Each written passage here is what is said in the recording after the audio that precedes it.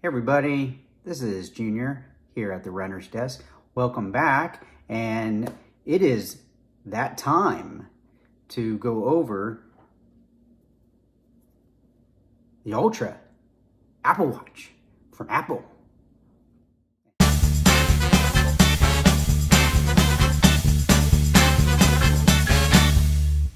Okay, so I'm going to start off with the similarities between the new Ultra and the series watches, and that is, I'm just going to look at my little notes over here, so don't mind me. Most things are pretty similar. The heart rate monitor is the same. The touch interface on the screen is the same. Straps are kind of the same. They're interchangeable. But there's some new ones for the Ultra. The weight is closer than you think. Like in your hand, you can kind of feel the difference, but once it's on, really can't tell too much of a difference. I can feel a little bit when I'm running, especially if I have the strap on the looser side. So I kind of go between two tensions on the strap, a looser one and a tighter one. And if it's on the looser one, I'll kind of notice shifting it around a little bit more than on the regular series watch. But other than that, the straps is pretty similar, and they're, as you can see, interchangeable. I don't even think I've ever put the regular strap that came with the Ultra on here. It has basically had this strap the whole time. I don't even know where the strap is. Both can come in cellular. This only comes in cellular. Again, the interface is very similar since the Apple Watch operating system now has some really cool new features of interval and the heart rate zone. You have this heart rate zones now. You can get maps on there, although the maps will be bigger on here. So intervals. So the operating system is really similar on both of them, but they're similar. All right, I want to go over some of the differences between the Ultra and the series watches. Well, for one, the screen is bigger. Not only that, is the screen is bigger, but the screen is also brighter. So noticeably brighter out there. I believe it's like twice as bright. Whatever it is, it's much more bright. I can easily see it. That was one of my issues with the previous one, that I couldn't really even use it outside. There's additional straps for this that don't come with this, but you can buy those separately, so that's not a huge deal. Prices, there is some differences in the prices. This one here, really the most similar to this, is really a 45 millimeter in a cellular option. So if you want the most closest thing to this without having to go to, you know, the price on this one is $800. You got to go to, I think it's like $530. So really, in a way, you're getting quite a bit here. You know, you're getting the titanium frame, you're getting buttons. I'm going to get into that later. You're getting to some extra features that you don't get on here, like the siren, which I hope I never need to hear or use. And I mean, yeah, there's some features in there. Again, this review is really for your general everyday runner. This is not for some extreme athlete. So there are other videos out there more conducive to that. This is, you know, I've been running for a long time. I've been running for over 30 years, but I don't do any. I mean, maybe an ultra marathon I would consider doing, but it's been a while since I've done one. Okay, so what are some of the reasons you would maybe want to prefer and stick with the series watches over the Ultra? Besides just, of course, the price, you know, this is bigger. This is definitely bigger. If you got small wrists like I do, then that could be a factor for you. You may want it the smaller size. Comes in 49, that is it.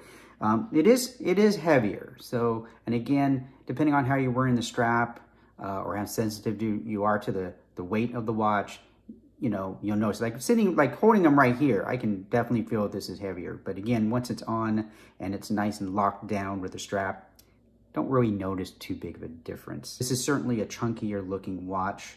and less elegant looking, I guess you could say, compared to the regular series watches. The major factor for me is these buttons on here. So for me, I have very sweaty palms. So pressing just the touchscreen doesn't always respond. So for me, having physical having physical who wants that? All right, but having physical buttons is for me was really key. I haven't been able to really use the Apple Watch for years because of the just not responding to touch and so forth. I've had the same issue with other smartwatches as well. So for me, having the physical buttons, it was like, there's physical buttons. Yes, oh my. Yeah, so that makes a big difference for me, having the physical buttons, especially in the summertime when your hands sweating like mine. Or if it's really cold and you're wearing gloves, even the gloves with little touch thingies on it, they're hokey pokey sometimes. It's nice to have the buttons. Okay, so for me, between the Series 8 or the Series 8, any of the series, this is actually a Series 7, or the Ultra, if you're just gonna have one watch and you don't need the physical buttons, you're not doing anything too extreme out there, then you might want to just stick with the Series watch. For me personally, I need the physical buttons. I need the physical buttons and I need the brighter screen, for me at least. So, and then if you have like a Series 4 or maybe even the 5, and you want to use the GPS and listen to music at the same time, I tend to find those, they get a little more glitchy. So 6 is better, the 7 and the 8 obviously are fine. They have had no problems, but the previous older ones, you're doing a few different things going on at the same time on the watch. From my experience, it got kind of glitchy. It would just blank out. Especially on the Series 4, that's getting, that thing would just blank out. Couldn't do it. I would come back and say no battery. Battery was 100%.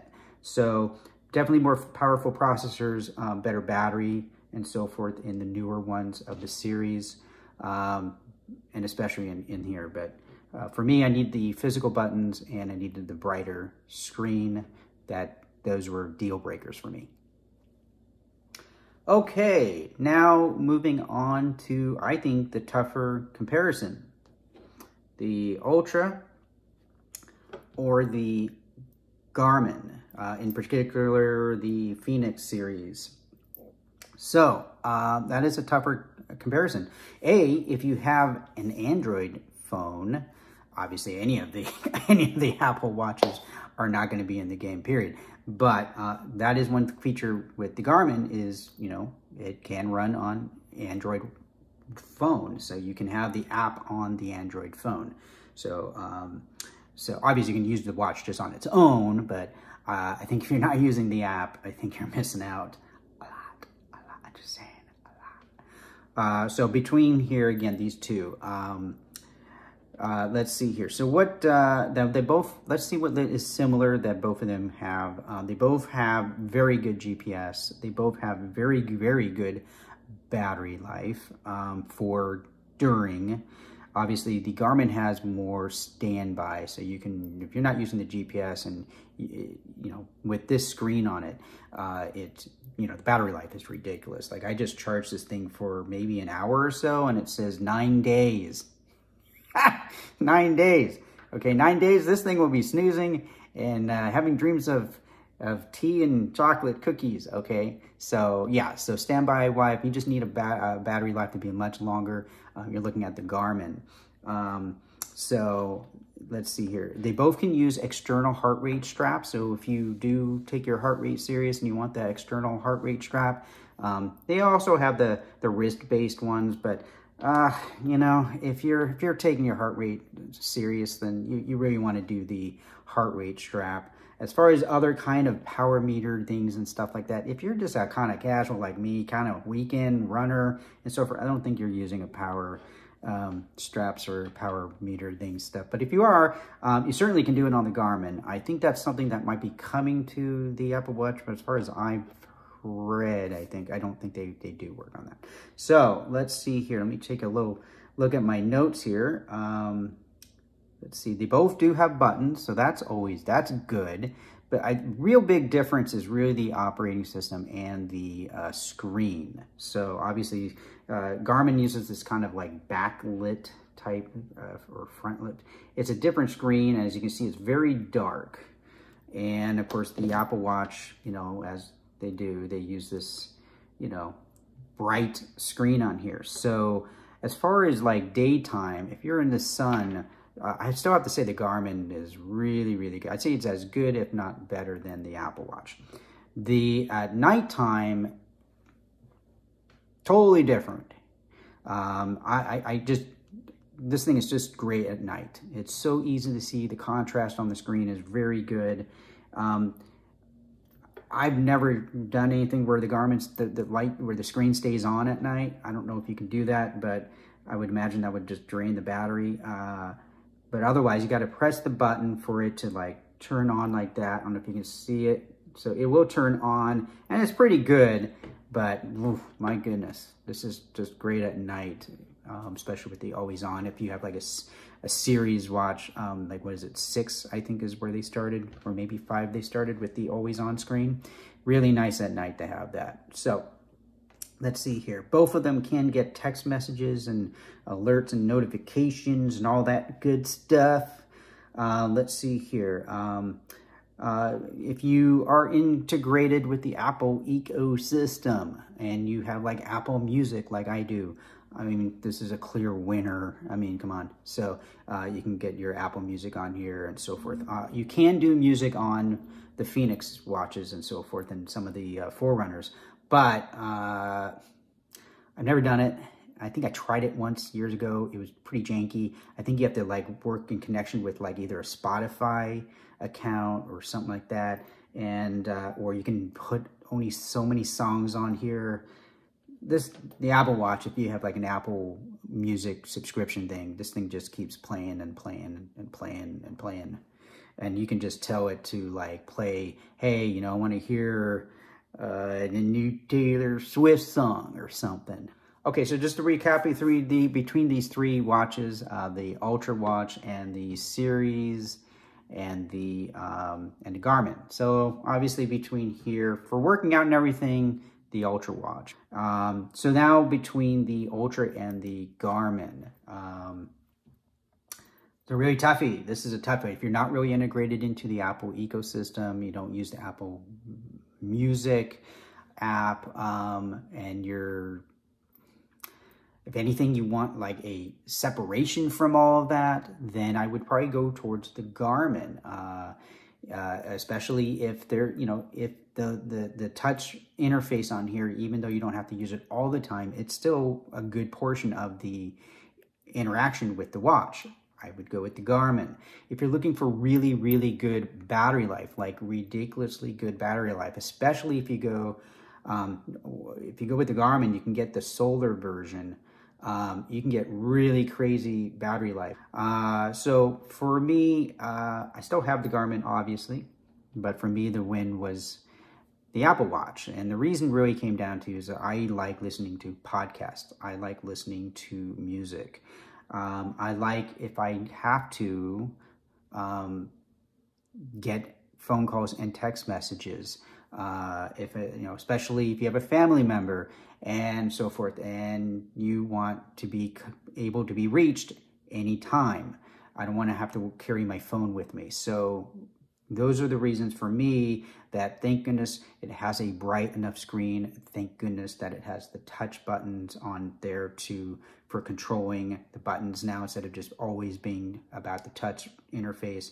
So for me, those things were really great, because I really basically haven't listened to music or podcasts or anything for some time, because I was using the Garmin watch. So for me, I'm just delighted to be able to go back to just always having the Apple Watch. because that way I can have my music and so forth. Hello, breaking news here. One thing I didn't mention, and that is alerts on the Apple Watch, any of them. And that is, you can have an alert for all kinds of different things like distance or heart rate and so forth, which is great, except there's one catch. The only way you can get the alert is either by haptic feedback, or you can have CC basically notify you the alert. So like say if you're doing 1 minute walk, 1 minute run, 1 minute walk, 1 minute run, you can have a haptic feedback, which of course you'll probably miss because you're running or walking and not notice a little vibration in the wrist. Or you can have the CC, of course, verbally tell you, which of course gets extraordinarily annoying, because it basically says 1 minute, and then like a next minute it goes 2 minutes, and then 30 minutes later it's going 30 minutes, and then 31 minutes. I'm like, 40 minutes, 41 minutes. It's really nuts. Look, Apple, please, I just need a beep, like on the Garmin. So this is definitely something that the Garmin gets a point here. But yeah, it's really annoying. I only get a haptic feedback or a vocal one for alerts. And we need a beep option in there. Anyway, back to the video. So one little tip on the Garmin, which is really cool. A lot of people don't know about this little rubber piece you can get on Amazon. Like you get like 10 of them or 5 of them for like $5-7. It covers the charging area here. So where you charge it, little tip for you on the Garmin's. Keeps the sweat and grime and dirt and who knows what else out of there. So cool little thing, little tip on the Garmin's. Thanks for watching. I hope that helps you decide between the different Apple Watches and the going to a Fenix, a Garmin, or even a Garmin Forerunner is really good. If you have any questions on which one you should get, just let me know in the comments. You can reach me, I think, through Facebook as well. So yeah, if you have any questions on that, just let me know. I'll do my best to get back to you on that. All right, thanks again for watching. This is Junior at the runner's desk. I will see you seeing me on the next video. Bye-bye.